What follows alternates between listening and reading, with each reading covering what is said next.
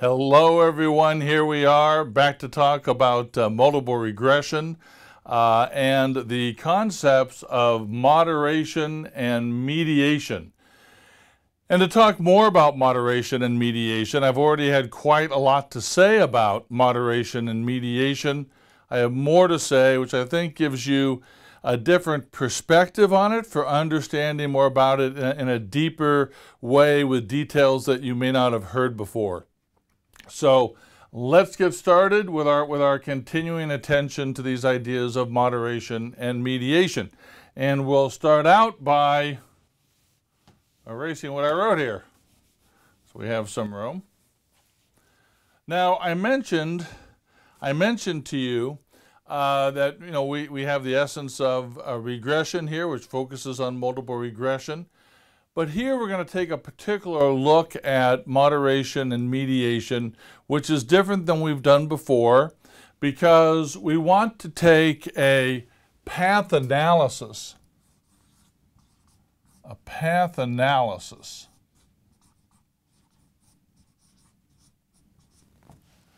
perspective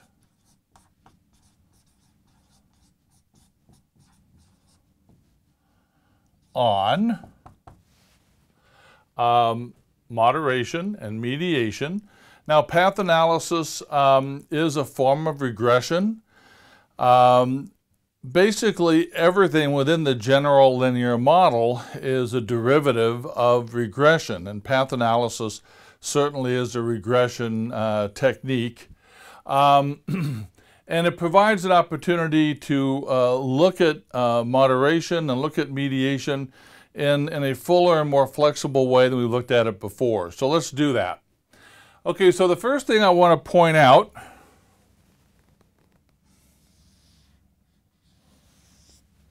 are characteristics that are important to keep in mind about moderators. So it should not be any surprise if we're talking about moderators, we're talking about moderation, right? And so we're talking about moderator variables, okay? And moderator variables are stable variables, okay? So they are stable variables.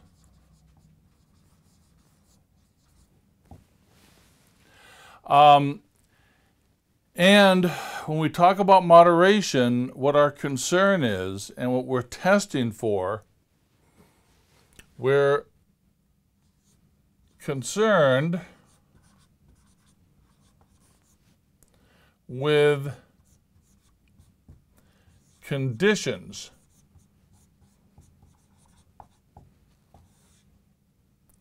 of effects. So when we talk about the effect of one variable on another variable, and we're testing a moderator as it concerns that effect, what we're testing are the conditions under which the effect occurs of one variable on another variable. Or we can also be looking at the conditions under which the effect occurs at different strengths. So under some conditions, the effect may occur in a strong way, strong effect, and under other conditions of the moderator, the effect may occur only weakly, okay, so a weak effect. And as I mentioned, it could be that under some conditions the effect occurs, and under other conditions the effect doesn't occur at all. So the conditions under which one variable affects another variable is the concern of moderation. Okay, so let's talk about this idea of moderators as stable variables. Basically, the idea of a stable variable is a variable that sustains itself at a particular level over time and is not particularly responsive to the effects of other variables. Now, this really has to be understood in a flexible way. okay? Because it needs to be, we talk about a stable variable, and later when we talk about fluid variables, as it concerns mediation, we need to be thinking about the context of our research, the history of the research, as to how variables are understood, how they're treated, and the particular research questions that we're asking. So you can't make, well, let's put it this way. There are many variables that we may call being stable within certain research contexts, but under other research contexts we may regard them to be more fluid. So we don't want to be taking absolute viewpoints of what a stable variable is and what a fluid variable is. But within the context of the research that you're doing and the history of that research and how variables are treated within that research and the particular research questions that you have, when we're talking about tests of moderation and variables that are serving as moderators, we are talking about stable variables. And some variables are more reliably regarded as stable than are others.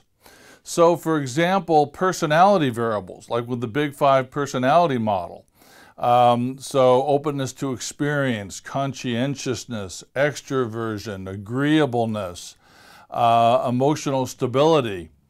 Personality variables are reliably understood as stable, okay? That they are seen as variables that sustain themselves at a particular quality in terms of, or level, in terms of people being higher in their openness to experience, other people being lower in their openness to experience, or some people being higher in their agreeableness, other people being lower in their agreeableness. The idea is that as personality variables, these variables are more stable over time and less responsive to effects from other variables. But you also have stable variables that would be considered stable within a particular research context and history of the history behind particular research and particular research questions, but within other research contexts, other histories of research, other research questions might be considered to be more fluid. So we also have stable variables that would be considered stable variables that can be tested as moderators, such as job satisfaction. Job satisfaction can be understood as a moderator, can be understood as having this more stable quality.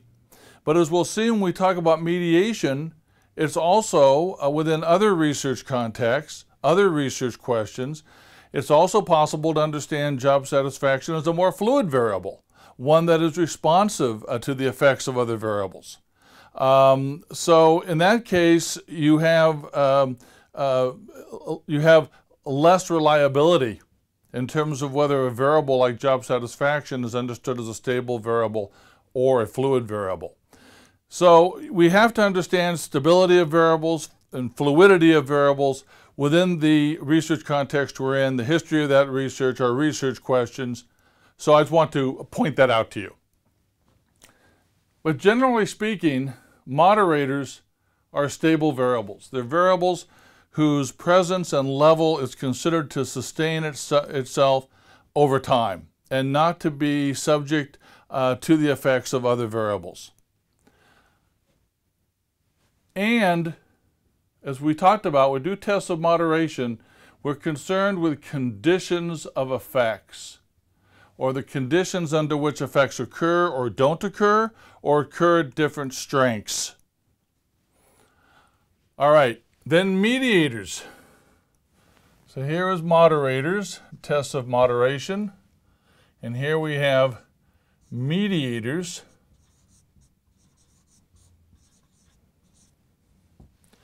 So tests of mediation. And mediators are fluid variables responsive to the effects of other variables. And we're talking about mediation. We're concerned with and we're testing for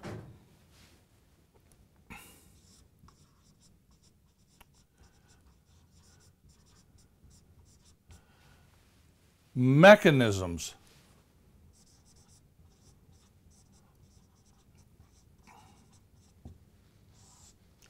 of effects.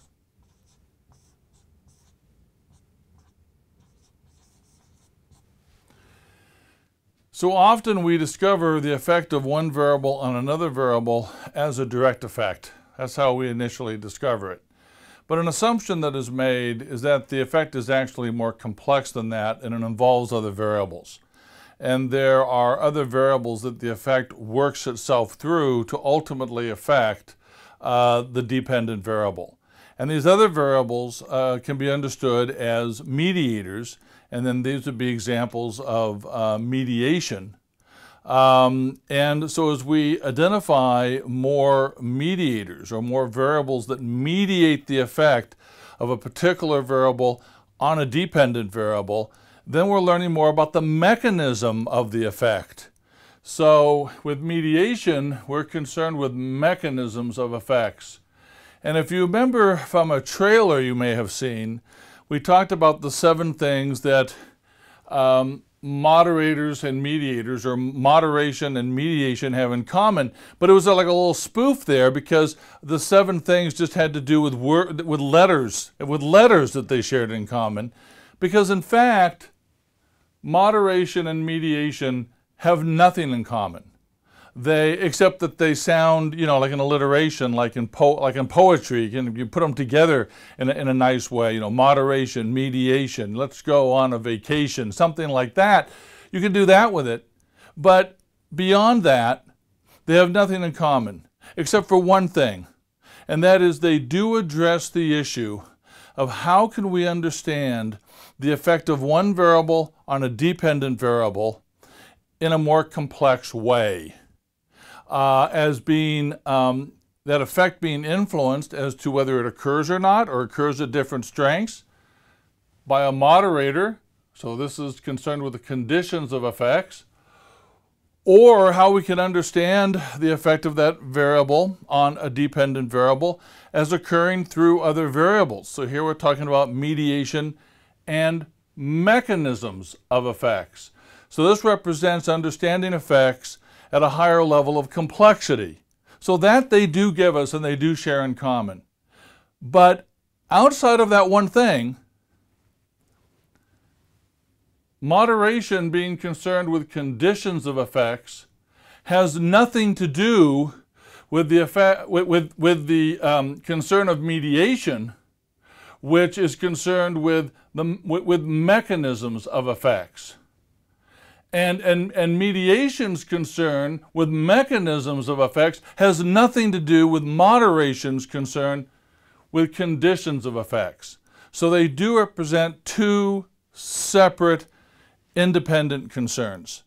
And so in that way then, they don't have anything to do with one another except for their general common feature of introducing us to how we can understand effects in more complex ways. All right, as I said about moderation, I'll say here again about mediation. How you understand fluid variables needs to be understood within the context of the research you're in, the history of that research, the particular research questions that you're asking.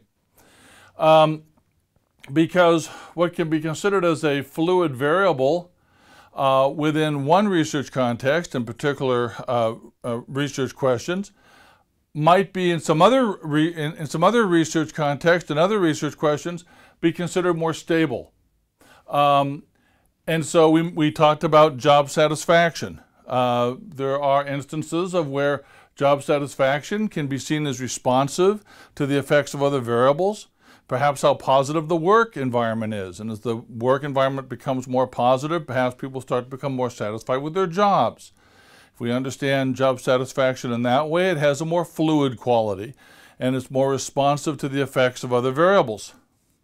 But it can also be understood as a more sustained quality over time in terms of one's satisfaction with one's job.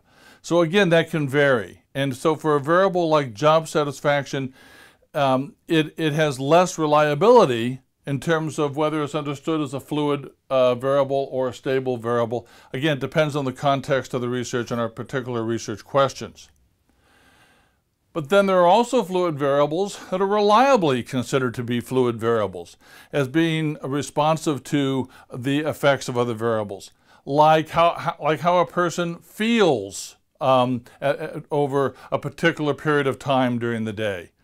That is seen as being very fluid or very responsive to external events that the person is experiencing. Or a person's mood for they're experiencing over a particular day can vary from the morning to the afternoon, or perhaps it has a more sustained quality over the day, but then can be very different the next day in response to certain variables. So in that case, how a person feels during a particular period of time during the day, or a person's mood, reliably is considered to be a fluid variable and can be tested as a mediator, but cannot be tested as a moderator, okay, because it's a fluid variable. And we're talking about tests of moderation. Our variables need to be stable. Tests of mediation, they need to be considered to have this fluid quality or responsive to outside variables, outside effects. Okay, so the takeaway point I want you to take away here is if we're talking about moderation, we're concerned with the conditions under which effects occur or don't occur, or the conditions under which effects occur at different strengths. Whereas we're talking about mediation, we're concerned with the mechanisms of effects, or the variables through which effects occur from one variable to a dependent variable, and the variables that intervene in between, or the mediator variables. So the mechanisms of effects, and over time identifying the mechanisms of effects. That is the concern of mediation. Okay? All right, so now let's go ahead and take a look at a simple path diagram that can illustrate some of these ideas.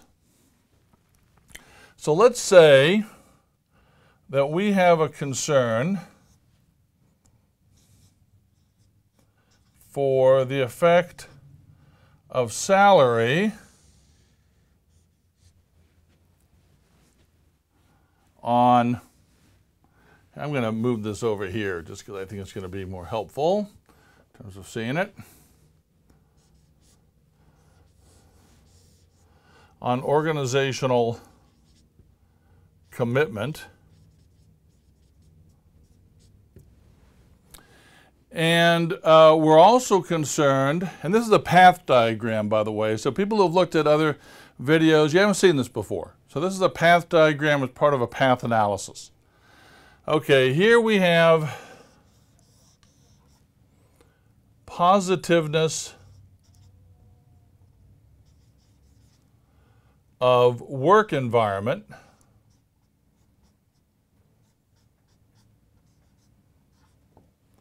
Kind of went outside the box there. And here we're concerned with testing for a particular mediator, job satisfaction. Here within the context of this research, we're considering it to be a more fluid variable, responsive to how positive the work environment is. And then the effect of job satisfaction on organizational commitment. So this is an example of testing for mediation, or this particular mechanism under which positiveness of work environment affects organizational commitment. We're asking, does that effect occur through the mediator, job satisfaction? Here we're looking at the effect, and you'll notice there's a direct effect of salary on organizational commitment, but we're asking the question as to whether age of employee moderates or influences that effect of salary on organizational commitment. And perhaps under some conditions of age, you have an effect of salary on organizational commitment, but under other conditions of age, you don't. Or perhaps you, under some conditions of age, you have a strong effect of salary on organizational commitment, but under other conditions of age, you have a weak effect. So it could be the presence or absence of an effect, or strengths of effects that age influences in terms of the effect of salary on organizational commitment. So here we're testing age as a moderator. So this is a test of moderation. And when we do a test of moderation, we do what we call, we condition the moderator. So we may measure age as a continuous variable. Persons put down their birth date, for example, and then we can calculate what their age is. So it's a continuous variable along a range of ages. And perhaps we'd find the mean age of all of the participants in our sample. And then we'd go one standard deviation above that mean age and one standard deviation below that mean age. That would be one way of conditioning the moderator into two different levels in this case. And if we did that, perhaps we would find that if we go one standard deviation over the mean age, we have older employees who are 50 plus years of age. And when we go one standard deviation below the mean of age of our employees, so now we're talking about our younger employees,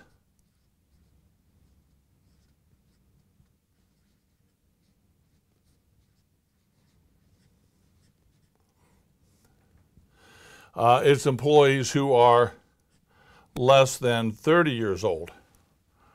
Okay? And so these are the different levels of the moderator that we're going to be looking at in terms of how they may influence the effect of salary on organizational commitment. Now here with the mediator in our test of mediation, what we're proposing here is positiveness of work environment has a positive effect on job satisfaction. So as the positiveness of the work environment goes up, so does job satisfaction. Positiveness of the work environment go down, so does job satisfaction. So when we're talking about a positive effect, we're talking about the measures of the variables moving in the same direction, up and down with each other. And that as job satisfaction increases, we're seeing a positive effect on organizational commitment, that organizational commitment increases as well. And again, that positive effect means that as job satisfaction goes down, organizational commitment will go down as well. So again, the measures are moving in the same direction, up and down with each other when we're talking about a positive effect. But the larger effect that we're talking about here is not the effect of positiveness of work environment on job satisfaction and the effect of job satisfaction on organizational commitment. The larger effect that we're concerned about here is that we are proposing that we have a positive indirect effect of positiveness of work environment on organizational commitment through job satisfaction. So we're proposing this particular view, because we could add we could add mediators later to this mechanism. But right now we're testing a particular mediator here in terms of job satisfaction. We're proposing a particular mechanism by which positiveness of work environment influences organizational commitment. We're testing the idea that it has that effect indirectly on organizational commitment through the mediator job satisfaction. So that's what we're testing here. So we're not just concerned with these individual effects here, positiveness of work environment on job satisfaction on organizational commitment.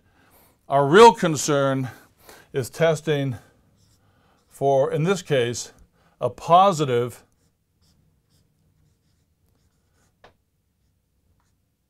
indirect effect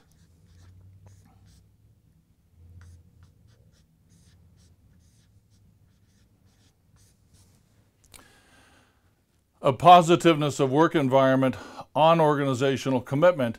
So that as the positiveness of the work environment goes up, one's organizational commitment also goes up. As the positiveness of the work environment goes down, one's organizational commitment goes down through the mediator job satisfaction.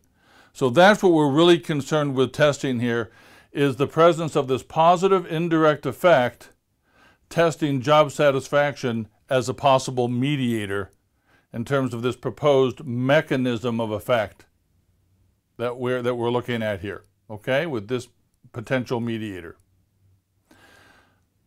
All right, so here we have then an example of testing moderation with our moderator age, and testing for this indirect effect or mediation, testing whether job satisfaction serves as a mediator of this effect of positiveness of work environment on organizational commitment, and thus looking at this particular mechanism of effect, testing whether it is in fact significant. Okay, so let's just take a quick look at what we would expect to see if we had a significant interaction effect. That'd be a significant test of moderation. And here we're testing for a salary by age. It's known as an interaction effect or test of moderation. Moderation effect, interaction effect, they're synonymous with each other. So this would be a salary by age interaction. And as a direct effect, we may be saying that the effect is positive. So as salary goes up, we're proposing that organizational commitment goes up. Salary goes down, organizational commitment goes down as a direct effect or a main effect. But now we're asking, well, okay, but might that effect of salary on organizational commitment be influenced by the age of our employees? And so perhaps we have something that looks like this. Here, let me move this up quickly. Just give us a little bit more room in looking at this salary by age interaction. Running out of room here. There we go. Age being the moderator that we are testing here. And so here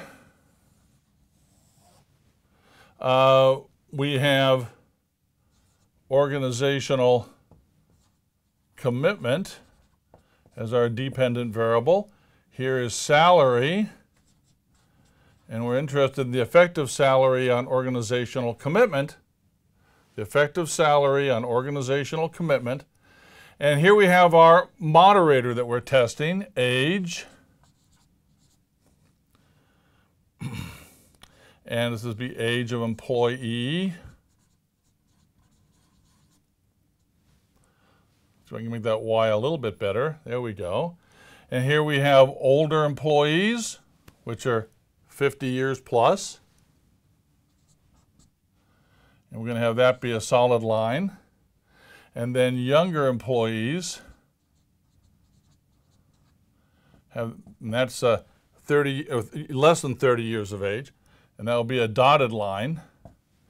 And we're going to have to scrunch this into our graph here, but hopefully you'll get the basic point that perhaps we find that we have a strong effect of salary on organizational commitment for our older employees, but perhaps we find that for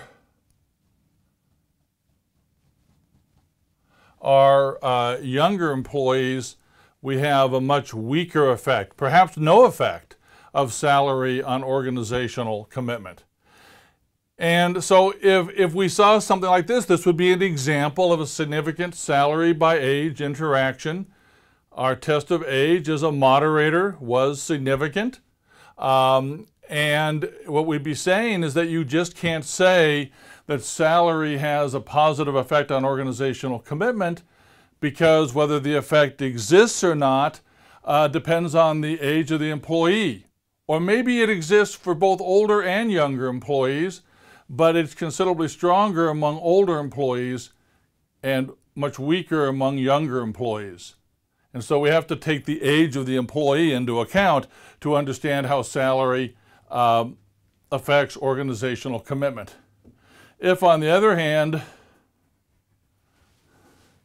for younger employees, we saw something like this, this would be very parallel. It wouldn't have to be as parallel as that. It would be saying that we don't have a significant salary by age interaction. Age is not serving as a significant moderator. That the effect of salary on organizational commitment is a positive effect, and an equally positive effect regardless of the age of the employee. And so their age would not be influencing the effect of salary on organizational commitment. Okay, so here we've talked about tests of moderation. Here we're looking at a test of this particular mechanism of the effect of positiveness of work environment on organizational commitment through this test of the mediator job satisfaction. And so here's a test of mediation, or this particular mechanism of effect. And so there's moderation and mediation for you from a path analysis perspective. And with that, I think I have covered some territory with you. And I wish you a good day after I sign off. So my producer is saying be sure to sign off, so I will do that. Here we go. Always want to put the signature on the work here. And here I'll put a happy face with a hat.